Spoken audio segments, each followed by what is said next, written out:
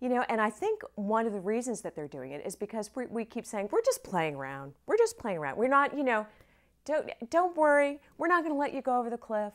You know, if you go over into the realm of, you know, heresy, we promise we'll pull you back. You know, but we're just playing around together. We're just doing this in an atmosphere of trust. We're not competing with each other. We're just messing around with this stuff. Let's just see what we find. And in the process of doing that, it's very midrashic. You just you stumble over truth, time and time again. You know, I think we just get so uptight about, and now it is time to be the explainer and the decider. You know, you can't preach if you begin from that place. I think you have to begin from a what if.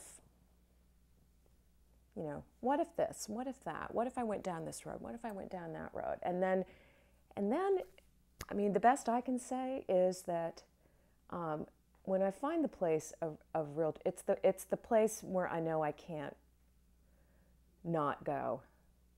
But I have to go down a lot of other paths before I get to that place.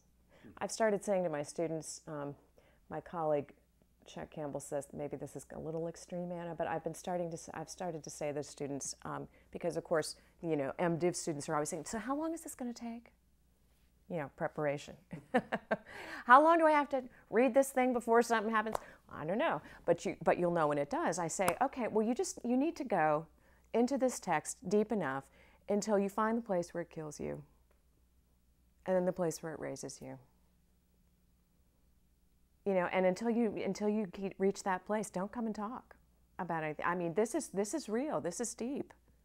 This is serious. I want to know where this text puts parts of you to death, and then where it liberates you and raises you up out of that captivity. And if you can't find that place, then don't come talk to us about it.